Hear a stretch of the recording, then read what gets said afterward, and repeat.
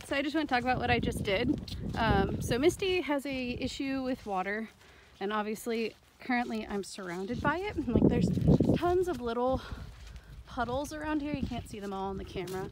But what I just did is that I brought her down here, and this is actually her home pasture. So she's seen these before, so they're a little less scary, although some horses that doesn't matter. I mean, really and truly, that's just me generalizing to her, but some horses are worse in their home pastures. But anyway, so she's seen most of these before, and they're just kind of chilling out here.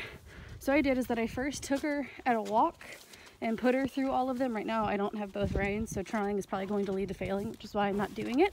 But I walked her and made her walk through them and kind of started putting together almost like a jump course, but at the walk and with puddles. Because, I mean, a lot of them are also really skinny and stuff, so she has to be pretty on point with her steering. I then picked up a pretty slow, easy trot because, as you can probably tell, the footing isn't perfect out here, which, I mean, bless you, for cross country. See, we're gonna go through this one. Good girl. But for cross country, the footing's not always going to be perfect. Let's see if we can. So she has to be able to get used to it. Oh, we just barely missed it. So I worked this almost like a jump course at the walk and trot with all of these little puddles. And I mean, I didn't even plan it. I just kind of went from one to the other. Like, I would see one, lock onto it, see one directly behind it, kind of like this.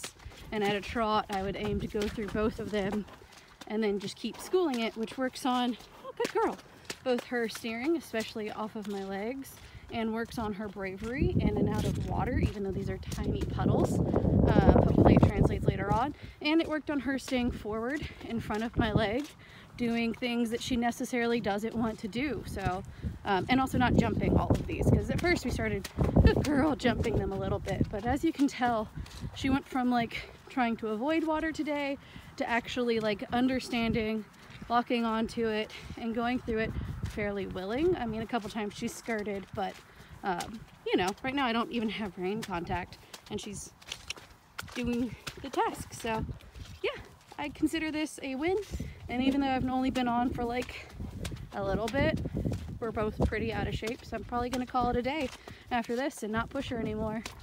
All right, that's it. Bye.